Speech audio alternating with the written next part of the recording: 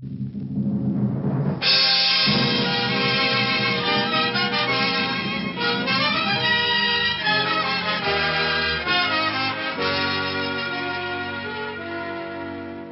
Cavalcade of America, sponsored by DuPont, maker of better things for better living through chemistry, presents Shirley Booth in Check Your Heart at Home.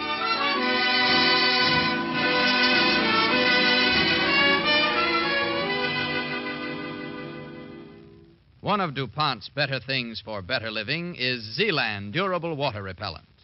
Most of the cloth treated with Zealand now goes to the armed forces. It goes into field jackets, parkas, and other garments designed to give weather protection and warmth without weight.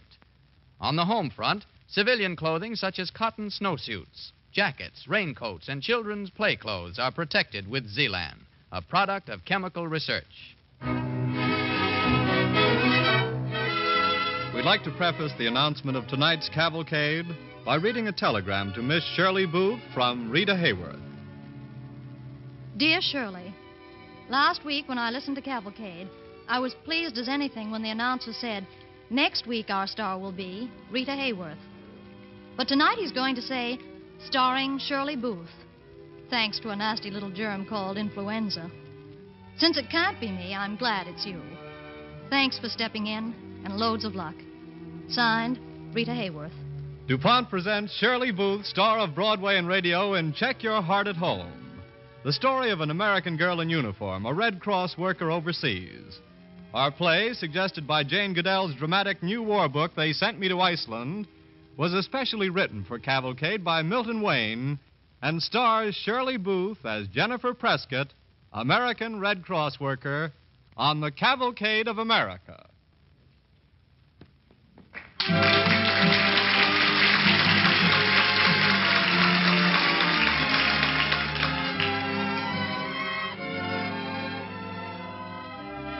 Buffalo, New York. A dressing room in the Empire Theater shortly before midnight, May 1938. A year and a half before the Second World War. Oh, it's good to see you, Mark. So good. Well, Iron Man, break down and tell me. What are you doing in Buffalo? I came to see the show. On the last night of a road tour? Yeah, I'm a radical that way. Most people want to be first-nighters. Me, I always go on the last night. Very interesting, Mr. Grayson. And after the show? After the show, I call on the leading lady's brilliant understudy and take her home to Browning Street, Cambridge, Massachusetts. New York's my next stop. I thought the Broadway season was finished. The Summer Theater offered me a job. I'm taking it. So it's still a career you're after, huh? It hasn't been much of a one so far. The breaks don't happen like in a movie.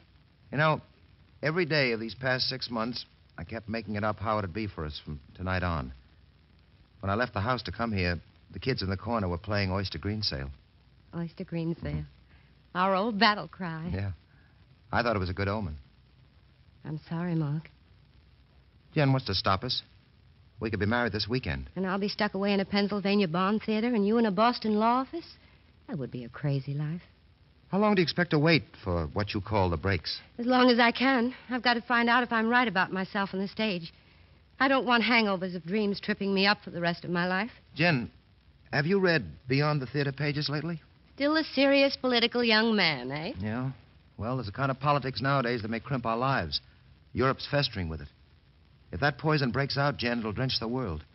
Now's the time for us to be together. We can still call our shots. All right. Then I've called my shot. And with my heart, I'm knocking on wood.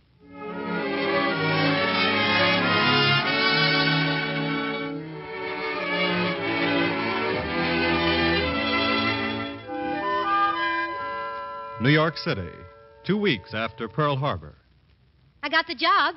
Peg, I got the job. Well, Jen, the one with the guild? No, this is a different kind of show. I've signed up with the Red Cross. You? What are you going to do? Recreation work in the camps. You'll never see your name in lights that way. I've torn up that dream. I've got a job now. Period. Well, I guess it's okay if that's what you want.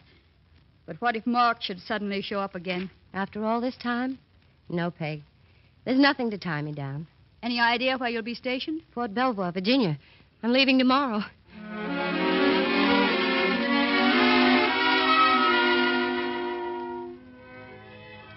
Fort Belvoir, Virginia, 6 weeks later. Jennifer Prescott speaking. Miss Prescott, this is Red Cross Headquarters, Washington. Will you go to Iceland? Iceland? Name the day and the boat. I'll be there.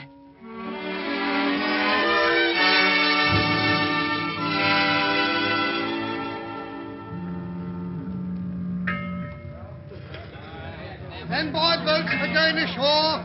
Stand by boats for going ashore. Oh, beg pardon, Miss Prescott. Yes? Red Cross unit will go ashore in number 3 boat. We'll be ready, steward. Thank you, miss. Yeah, those lads are sure aching to get sight of girls from home. You've been here before? This is my 4th convoy trip, miss. What's this country like? Iceland's a rugged old boot, always smelling of fish. Well, like the fellow says, it's okay for a visit. Does the sun ever shine here? Oh, yes, miss. Of course, it goes up and down sudden-like. But sometimes you get as much as 10 hours of it. A day? No, miss. A week. Oh, well, Polly, at least you won't have to worry about getting freckles. Iceland, here we come.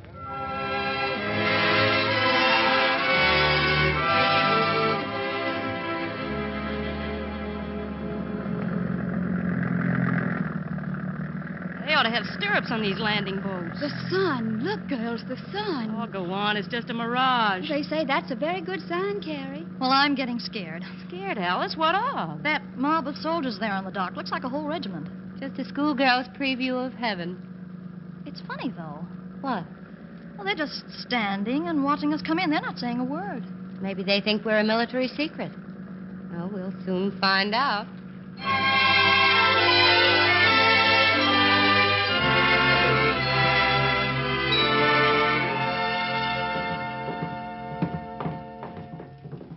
Well, here we are. We don't have to worry about submarines anymore. Yeah, it's land all right, but my legs don't know it yet. Alice, did you see my bag? They're bringing it up now, Polly. Just a minute, ladies. Would you mind stepping this way, please? We'd like to take a few pictures. Oh, certainly. Come on, girls. We got our pictures taken. Any more coming? No, soldier. I guess that's all. I counted 11. What'd you make it? Ditto. Check. Mamma mia, they're real. They're real women. What do you say, Pete? You think they are, huh? Oh, you're nuts. You and your chorus girls. Yeah, Well, that's what I heard. Sure. You got a private wire. That'll be all. Thank you, ladies. Thank you. Oh, here they come. Let's find out. Okay. Oh, thank you. Excuse me, miss. Sure, soldier. What's on your mind? Are you chorus girls? No. Oh. And I'm just as sorry as you are. Oh, I get it. You're Red Cross nurses. Yeah, sure. Just like it says in all them posters. Sisters of Mercy, right? Well, we're sort of distant relatives. Ah, I get it. You ain't got your diplomas yet. No, soldier. We're Red Cross recreation workers. Recreation? What'd she say? Oh, quiet, you guys. Pipe down with Well, it. you see, we're going to get up a program of entertainment and recreation. Canteens and club rooms for all you men. Well, what's the matter? Don't you like the idea? Sure, miss. Sounds swell. But what? I guess you're in the wrong compartment is all. We're just GI soldiers. What do you mean by that? Well, He don't mean nothing personal, ma'am. It's just that what you're fixing don't sound real. There's nothing like that's happened since we're here. Well, soldier, here's where a new day breaks for the GI Iceland.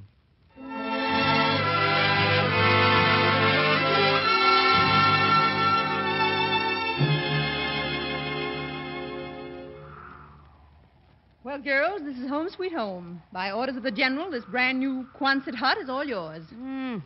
This joint makes me feel right homesick. Looks like a hunk of the New York subway with a tin roof and a pot-bellied stove. You're lucky at that. The old huts we nurses have are just upside-down foxholes. Well, I guess I'll mooch along. Thanks for everything, Lieutenant. You've been very kind. Oh, look here, Miss Prescott. You think there's something off the beam about us up here, don't you? Well, we're all pretty tired. I'm really sorry if I gave you that impression. Oh, it's not only you. I noticed all of you at mess tonight. The way you stared at us, the way you reacted to some of the things we said. I assure you, Lieutenant, we had no idea. You see, we heard you were the first Red Cross outfit overseas, and we tried to give you a few tips on what you'll be up against here. I guess we just overdid it. Is Iceland so different from other war zones? For the men, it's one of the toughest spots there is. Nothing happens here. Their only job is to see that nothing does. And all they can do is wait. And that's why they were so excited when the red alert sounded. Sure. They hoped it was the real thing for a change, not just a dry run. You know, Norway's only 500 miles off. I guess we'll get to be the same way, too. Oh, in a couple of months, you'll clutch at anything that'll break the endless chain of boredom, lousy weather, bad roads, terrific winds, and the constant diet of dehydrated chow and rumors. Little by little, you'll get hot-nutty, like the rest of us. At the end of 101 days, you'll be full-fledged members of the FBI. The FBI? Yeah. The forgotten babes of Iceland. Well, good night. Sorry I talk so much. Boy, that dame's got more gloom than 3 guys called Tchaikovsky. Well, maybe she's got a right to feel that Well, who way. says no? But nobody promises to be a shindig at the Rainbow Room. It's getting cold in here. I move we close discussion for the night. I second the motion. This ex-stenographer's so bush you could sleep on a clothesline. Say, Carrie, that wouldn't be a bad act for one of our shows. Before you go into it, I'll toss you to see who turns out the light.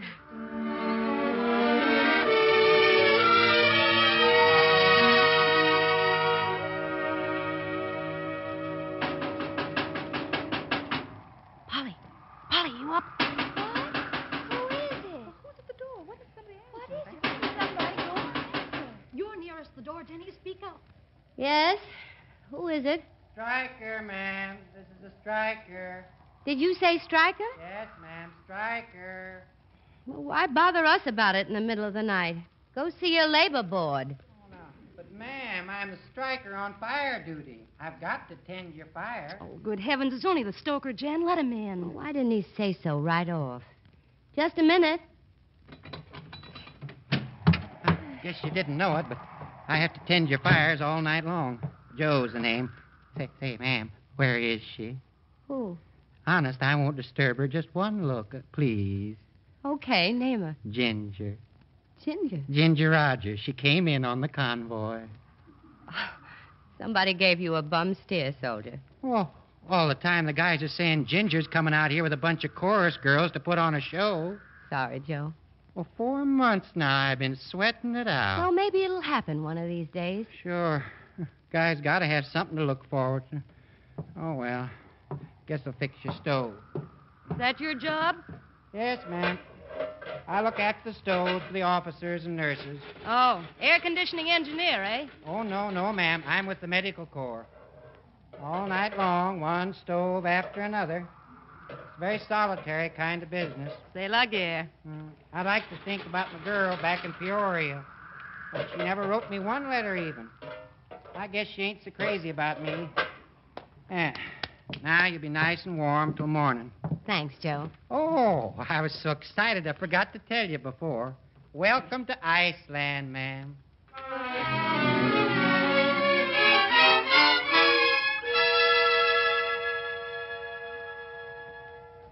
Oh, Jen. Jen, you still awake? Uh-huh. Anything wrong, baby? Something's happened to me out here, Carrie. It happened so fast, I'm a little dizzy. Oh, take it easy. It's just the excitement of a new place, a new job. Oh, I've been to a lot of places. I've had a few jobs outside the theater, but this is something else. For the first time, I feel smaller than my job. Just doesn't make sense. What do you mean?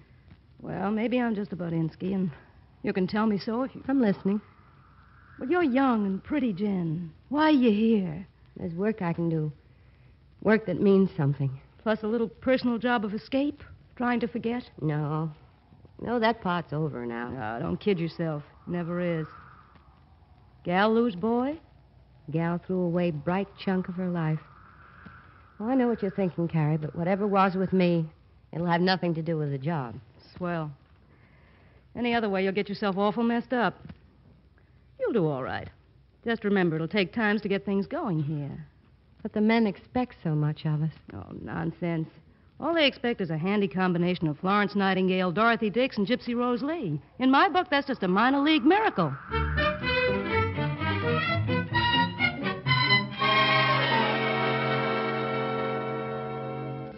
You're listening to a romantic comedy, Check Your Heart at Home, starring Shirley Booth as Jennifer Prescott, a Red Cross worker. Presented on the Cavalcade of America by DuPont for better living through chemistry.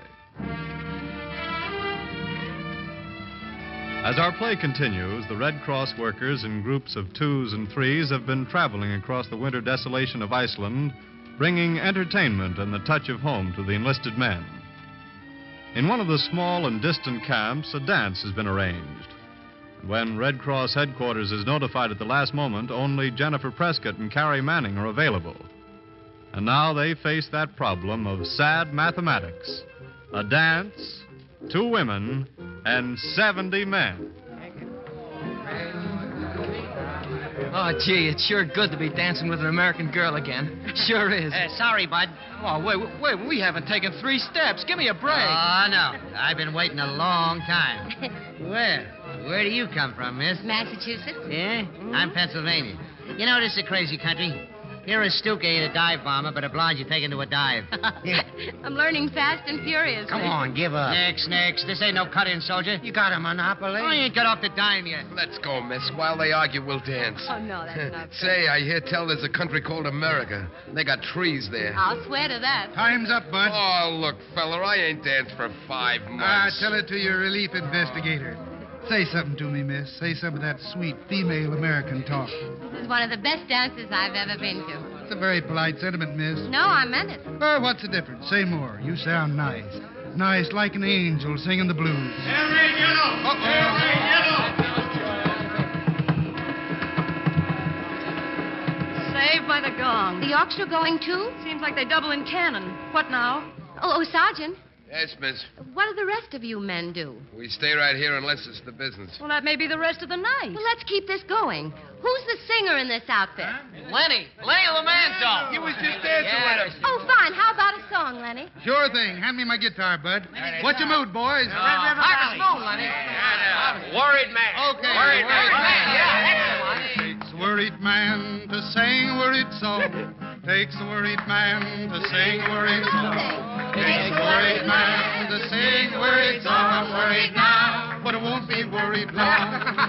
Oh, the train I ride is 21 coaches long.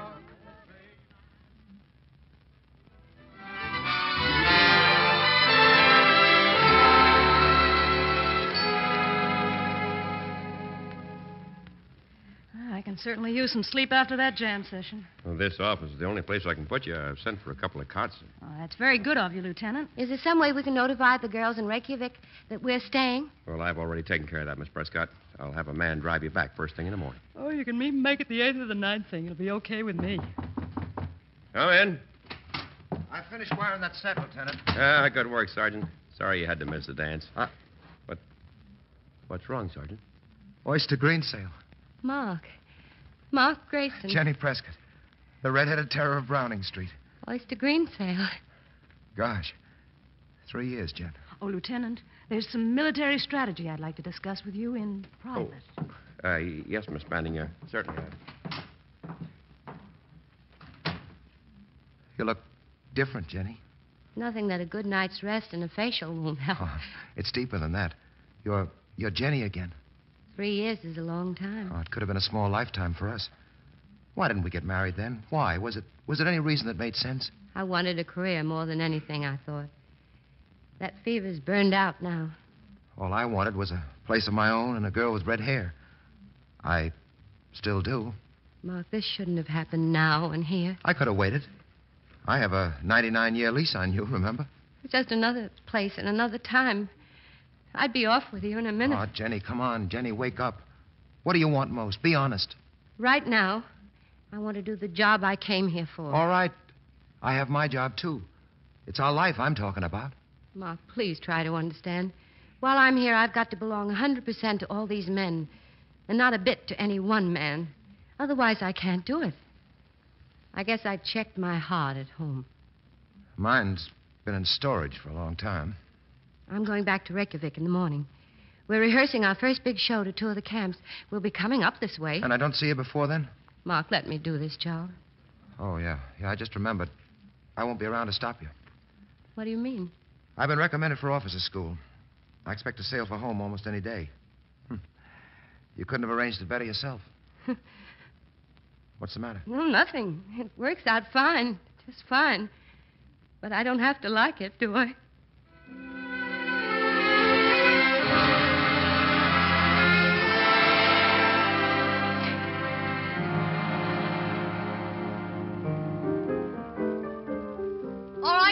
let's go. Men will start coming in for the show in a half hour.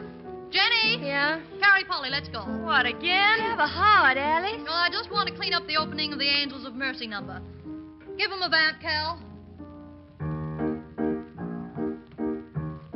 Ready? 1 and kick, 2 and kick, 3 and kick, hit it. Sweet little angels of mercy are we. That is what you call us, though you had to haul us over the sea. Here to spread joy among the boys and such things. How could we have flown? We do not even own water wings. Okay. Now just remember those 3 kicks at the opening. All right, Cal, let's hear your boogie-woogie number. Oh, Jen. Mark. I didn't expect to see you so soon. Are you going to stay for the show? No, I'm on my way to the dock. We sail in 25 minutes. Will you be coming back here? I don't know. Might send me any place. England, Africa, India. Maybe another 3 years. We don't have the say anymore. We're not calling our own shots. Mark, let's not lose touch again. Oh, they're waiting for me. They're lucky. What horn do I blow when I need you? Goodbye, Jenny. Until our hearts come out of storage. So long, Mark. Oyster green sail. Oyster green sail.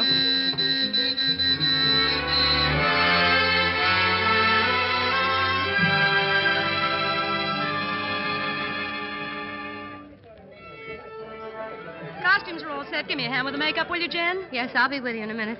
George, you work the curtain tonight. Okay, Miss Prescott.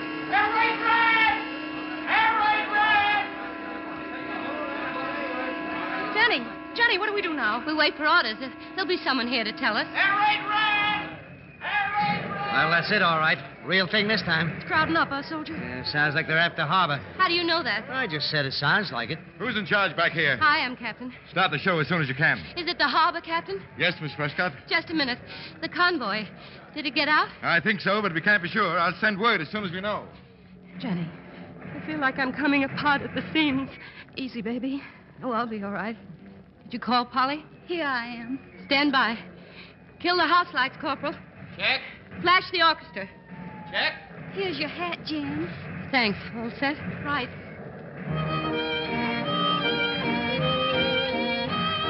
Curtain.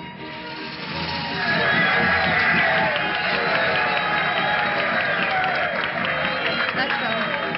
1 kick, 2 kick, 3 kick. Sweet little angels of mercy are we. That is what you call us, so you had to haul us over the sea.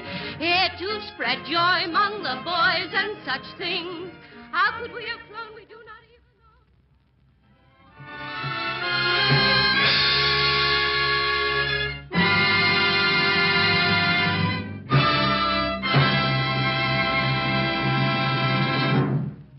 Thank you, Shirley Booth.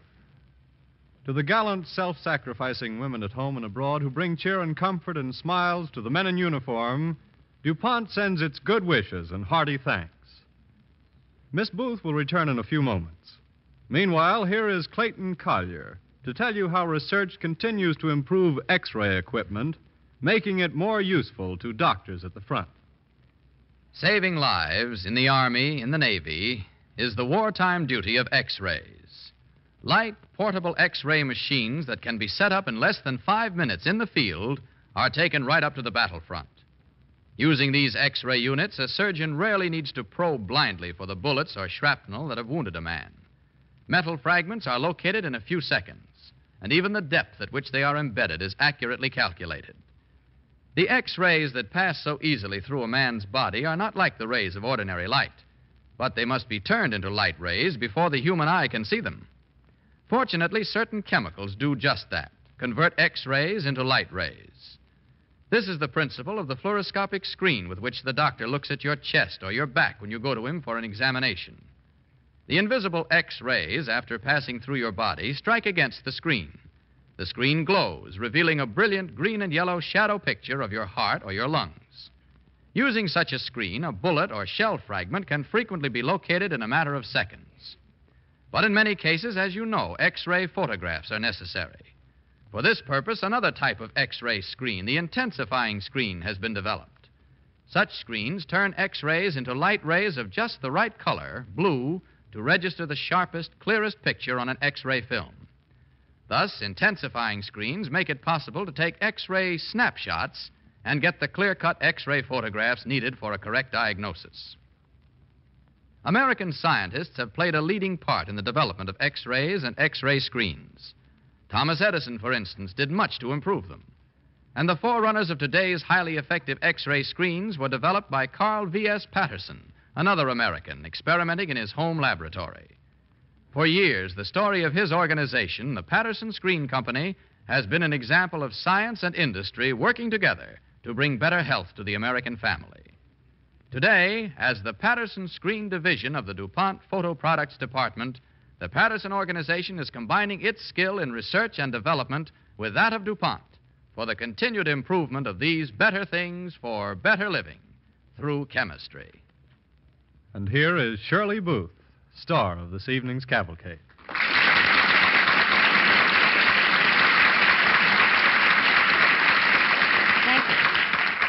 Thank you very much, ladies and gentlemen.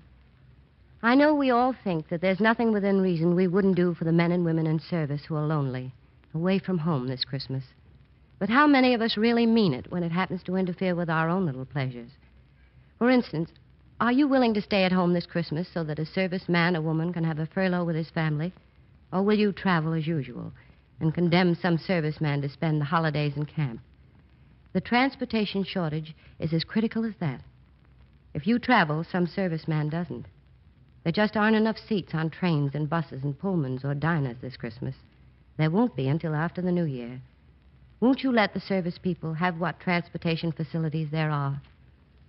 Thank you.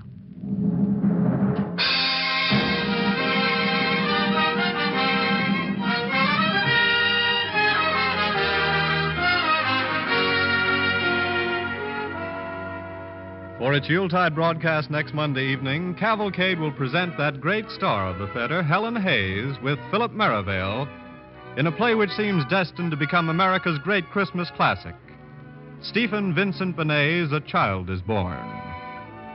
This reverent and inspiring play, especially written for Cavalcade, was so widely acclaimed last year as a moving drama of great power that DuPont again presents it on this, America's third wartime Christmas, because it uniquely relates the Christmas story to a war-torn world. It's the timeless story of the Christmas birth in Judea with a special meaning for today.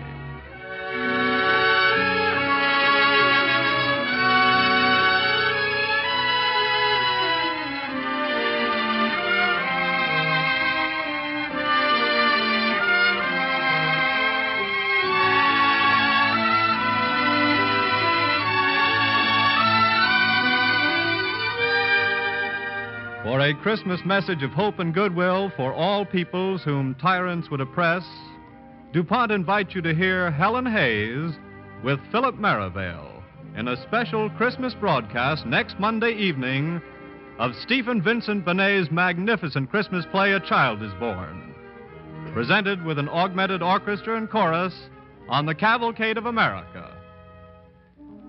Cavalcade is pleased to remind its audience that Miss Shirley Booth, tonight's star, is currently appearing in the Broadway hit Tomorrow the World. The orchestra and musical score this evening were under the direction of Donald Voorhees.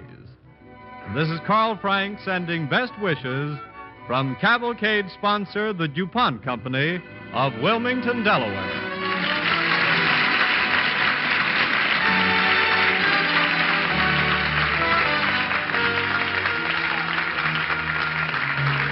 This is the National Broadcasting Company.